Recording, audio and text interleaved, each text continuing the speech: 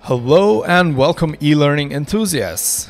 Today's video kicks off a new kind of tutorial series, one focused on simple, practical tips to help you get even more out of Tutor LMS. So let's jump in and explore some small adjustments that can make a big difference in your e-learning experience. So first off, let's start with something new Tutor LMS added with one of its recent updates, a membership-only mode. So to find this, we'll have to go to settings. You need to make sure that the Tutor LMS native e-commerce engine is activated, obviously. Then go to the subscriptions tab, scroll down under options, and here you'll find a toggle that will enable the membership only mode. So this mode lets you transform your entire site to be with memberships only. So when you go to the toggle, it will tell you what you can expect from this mode. So you'll have only memberships and single course pricings or subscriptions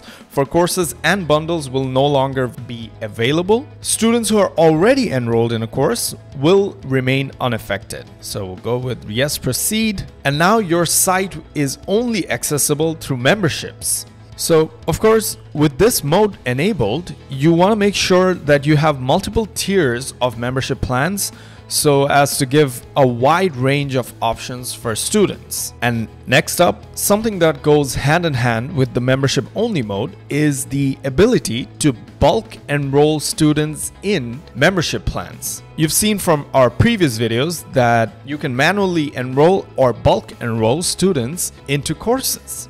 If you enable the membership only mode and if you go to the enrollments tab, now when you click on enroll students, you'll see that it no longer says select a course, it says select a membership plan to enroll students to.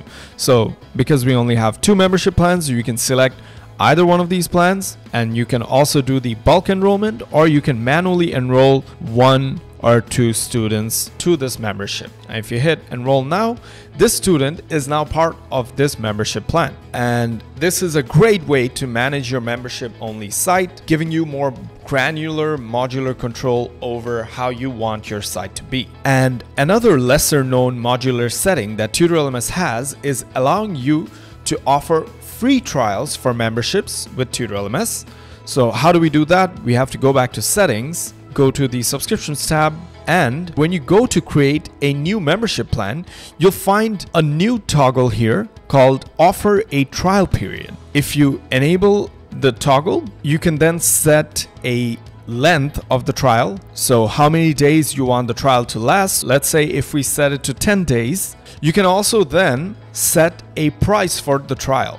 So this would be a price for the trial, after which students would have to purchase the membership with the membership's purchase price. If you set this price to 0, that means that this is a free trial.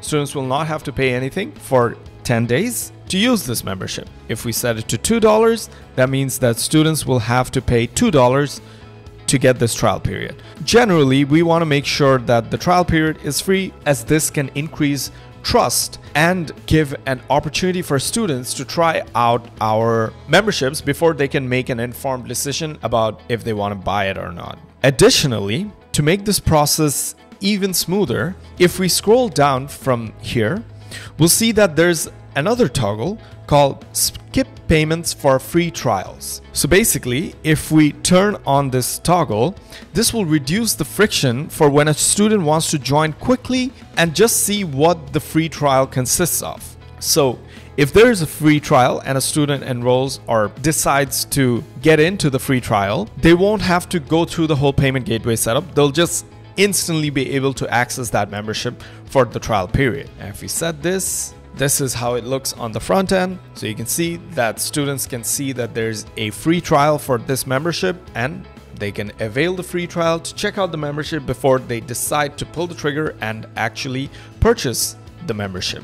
Well, that's it for this video, everyone. We hope that this new series of tips and tricks about Tutor LMS helps some of you find out more ways that Tutor LMS lets you customize your e-learning site. If you have any suggestions on what topics we should cover next, be sure to let us know in the comments. And of course, if you face any issues while using Tutor LMS, be sure to let us know that as well. As always, thank you for watching and have a good one, everyone.